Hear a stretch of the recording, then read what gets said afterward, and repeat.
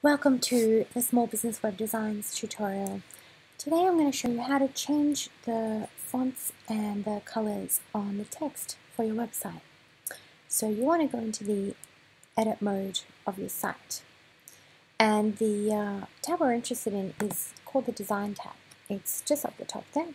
We want to go to change fonts on the left. So let's say we want to change our paragraph title colors. So you can see these are our paragraph titles, which are currently in white. I'm going to scroll down to the paragraph titles font here, and I'm going to choose a different color. I'm going to select a nice blue color to match, just to match some of the logo and the navigation bar. So you'll see that that automatically changes the color of all of the paragraph titles, including on the other pages. So as long as you can manage it from this Design tab, one small change can allow you to experiment on the whole site. It's really time-saving and very good. So you can also experiment and change the font types. So I can choose a nice Lato font, so that changes it from Arial to Lato immediately, and that does it across the whole site once again.